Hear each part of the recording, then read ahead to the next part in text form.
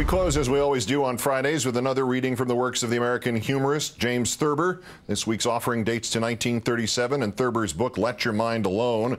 I'm reading it from James Thurber, 92 Stories, published by Longmeadow in 1985.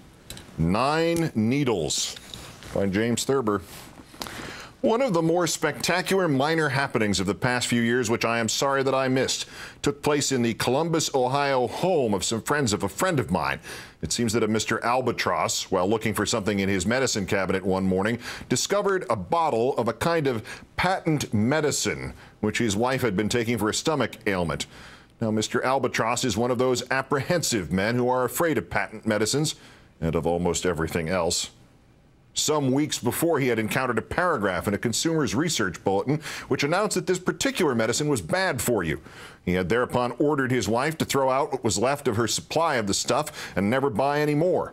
She had promised, and here now was another bottle of the perilous liquid. Mr. Albatross, a man given to quick rages, shouted the conclusion of the story at my friend. "I threw the bottle out the bathroom window and the medicine chest after it." It seems to me that must have been a spectacle worth going a long way to see. I am sure that many a husband has wanted to wrench the family medicine cabinet off the wall and throw it out the window, if only because the average medicine cabinet is so filled with mysterious bottles and unidentifiable objects of all kinds that it is a source of constant bewilderment and exasperation to the American male. Surely the British medicine cabinet and the French medicine cabinet and all the other medicine cabinets must be simpler and better ordered than ours. It may be that the American habit of saving everything and never throwing anything away, even empty bottles, causes the domestic medicine cabinet to become as cluttered in its small way as the American attic becomes cluttered in its major way. I have encountered few medicine cabinets in this country which were not pack-jammed with something between 150 and 200 different items, from dental floss to boracic acid, from razor blades to sodium perborate, from adhesive tape to coconut oil. Even the neatest wife will put off clearing out the medicine cabinet on the ground that she has something else to do that is more important at the moment or more diverting. It was in the apartment of such a wife and her husband that I became enormously involved with a medicine cabinet one morning not long ago. I had spent the weekend with this couple. They live on East 10th Street near 5th Avenue.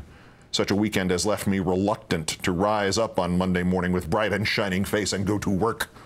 They got up and went to work, but I didn't get up until about 2:30 in the afternoon.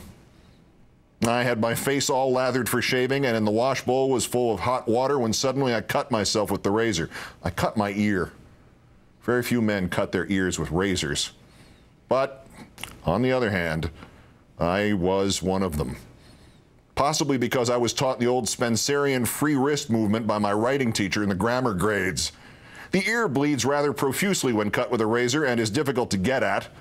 More angry than hurt, I jerked open the door of the medicine cabinet to see if I could find a styptic pencil, and out fell, from the top shelf, a little black paper packet containing 9 needles.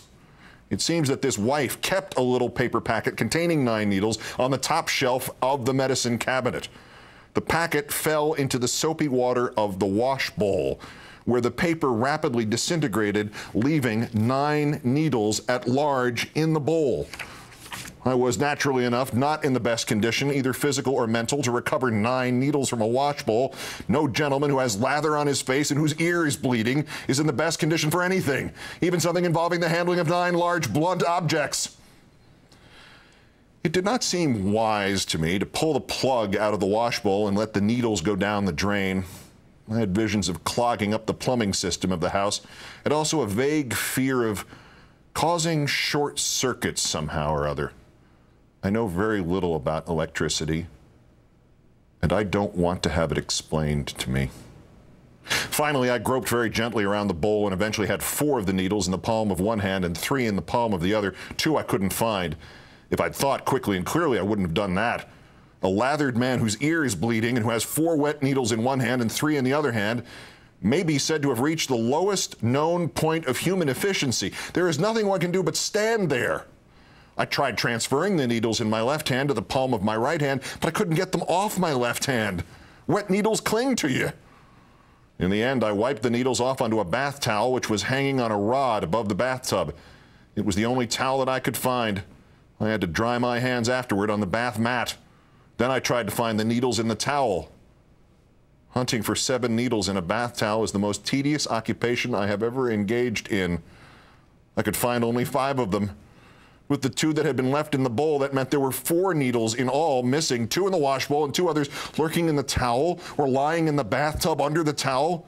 Frightful thoughts came to me of what might happen to anyone who used that towel or washed his face in the bowl or got into the tub if I didn't find the missing needles. Well, I didn't find them. I sat down on the edge of the tub to think, and I decided finally that the only thing to do was wrap up the towel in newspaper and take it away with me.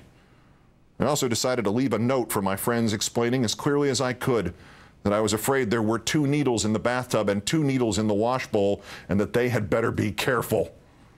I looked everywhere in the apartment, but I could not find a pencil, a pen, or a typewriter. I could find pieces of paper, but nothing with which to write on them. I don't know what gave me the idea, a movie I had seen perhaps, or a story I had read, but I suddenly thought of writing a message with a lipstick.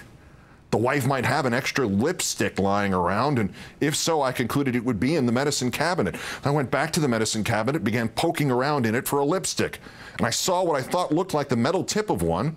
I got 2 fingers around it and began to pull gently. It was under a lot of things. Every object in the medicine cabinet began to slide. Bottles broke in the wash bowl and on the floor. Red, brown, and white liquids spurted. Nail files, scissors, razor blades, and miscellaneous objects sang and clattered and tinkled. I was covered with perfume, peroxide, and cold cream. It took me half an hour to get the debris all together in the middle of the bathroom floor. I made no attempt to put anything back in the medicine cabinet. I knew it would take a steadier hand than mine and a less shattered spirit. Before I went away, only partly shaved, and abandoned the shambles, I left a note saying that I was afraid there were needles in the bathtub and the wash bowl, and that I had taken their towel, and that I would call them up and tell them everything. I wrote it in iodine with the end of a toothbrush. I have not yet called them up, I am sorry to say. I have neither found the courage nor thought up the words to explain what happened. I suppose my friends believe that I deliberately smashed up their bathroom and stole their towel.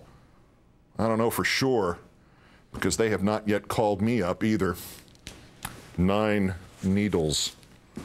That's Countdown, portions written by James Thurber.